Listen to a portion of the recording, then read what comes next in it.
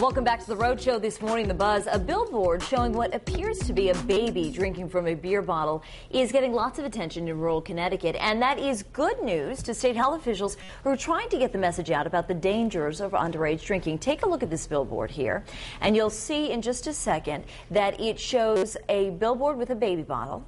And there's a tighter picture. That's a better shot. Then there's a shot of a couple of teenagers, beer in hand, surrounded by empties. And basically, they're trying to bring attention to underage drinking by saying it's not any safer when you're an infant than when you're 15. Also telling parents you wouldn't give beer to an infant, so why would you give beer to a child of a different age? Mm-hmm. Yeah. What do you guys think?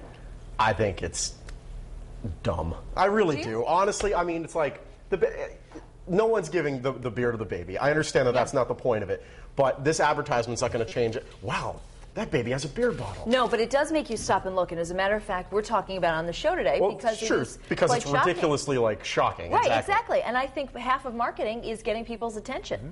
But, you know, I just think the type of people You're talking about it. I'm talking about it, but I'm not giving it my 15-year-old son or daughter that I don't have, thank God. Well, you don't drink anyway. I don't drink. I'm a non-drinker. Yeah. But I just don't think that this works. I don't think a lot of the advertising that you see out there for non-drinking and being against drugs actually works. Yeah. Sometimes it encourages because they make a joke out of it. I think you're right. I think people are still trying to figure out what works in this situation. But what do you think? Well, I agree with it, but I don't have a problem with it at all. I'm not sure that it's incredibly effective, but I'm not offended by it in any way. You know, I agree with Sean in some form or fashion that you know, some 15 or 16-year-old kid looking at it is actually going to laugh at it as opposed to look at it and say, wait a minute, this is something I need to think about. But what about parents? I think some of the things that I've seen before that have been heavily criticized have more of an effect when you show the effects of people who have been killed, of cars that have been mangled, and things of that nature have much more of an effect on a kid than something like that. Here's an effect that I think would be good. I'm sorry to interrupt. Give me a list of every person that's been killed by drunk driving in font that big on the billboard of the past year. That way people are like, wow, I can't even read any of the names, but all those people happen to have died. I can tell you this fact, that every year in this country, more people are killed in traffic-related drunk driving accidents than were killed in the entire Vietnam War. Wow. Let's take a look at what people are saying in the area where this billboard has been put up. When you see it, at first you are shocked, a baby with a beer bottle. It kind of grossed me out that there's a baby drinking out of a beer bottle. They have talked about it, and it's causing a lot of controversy, which is good, because people start talking, they start doing stuff.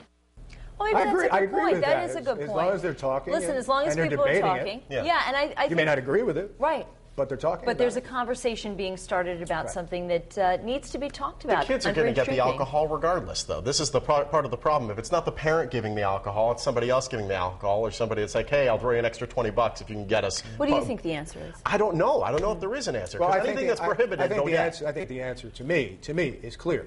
That you start educating these kids from the time they're in first and second grade, and you continue to pound it in their head as they grow up. Yeah. That I think you never, ever, ever go wrong with education. You know what I'm curious And it's the same with drugs. Yeah, absolutely. I'm curious to hear about what people on the live blog are saying this morning, Courtney, because obviously a very hot topic in rural Connecticut where that billboard went up. Everyone's kind of scratching their heads and trying to wrap their heads around it because they're shocked by it but not understanding the effect. Here's what some of the comments are on foxprovidence.com right on our live blog. And Smokey Wolf says, I think it's okay because it gives the message to not give your kids booze. They're saying it definitely gets people talking. And Lisa says, I'm on the fence about this too. It is shocking, but I guess it's supposed to be.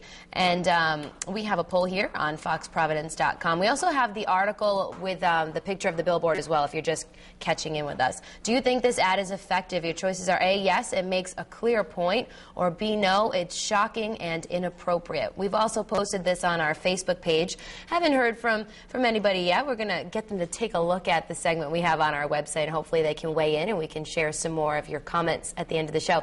But I'll be back in 30 minutes with your official poll results. For now, into the kitchen. Lily, what's going on? Hey, we're talking about